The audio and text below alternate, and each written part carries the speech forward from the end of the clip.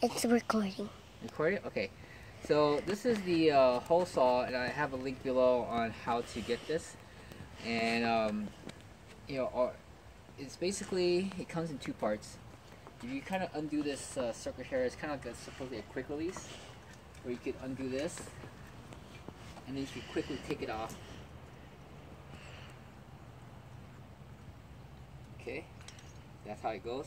So you kind of switch out any size you want. It's kind of like the idea between the quick release.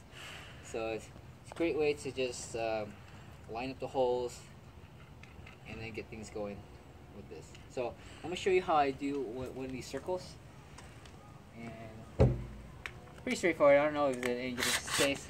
I get all my bases covered for people who have never used this before. This is my first time using it myself. So, well, I've used it before, but this is new to me because I don't have this culture. So what I'm gonna do here, there's a center. Make sure we put it right there on that spot. And we're just gonna drill right in.